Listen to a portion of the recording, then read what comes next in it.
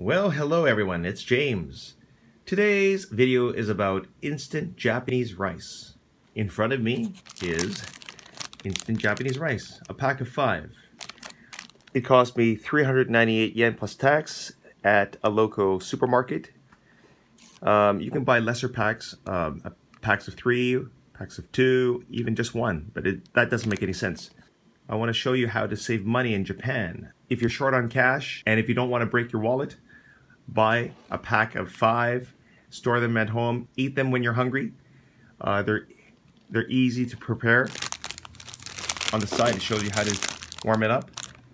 You can either microwave it or just put hot water in it. If you're going to add hot water, take off the cover and pour in hot water and mix it around. You can either eat it just by itself. That's plain rice, which is not so tasty. But if you're really hungry, go ahead and eat that.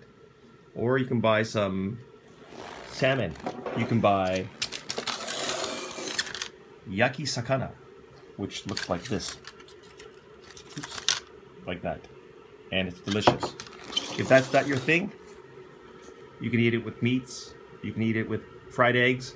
If you want to eat it plain, you can add soy sauce.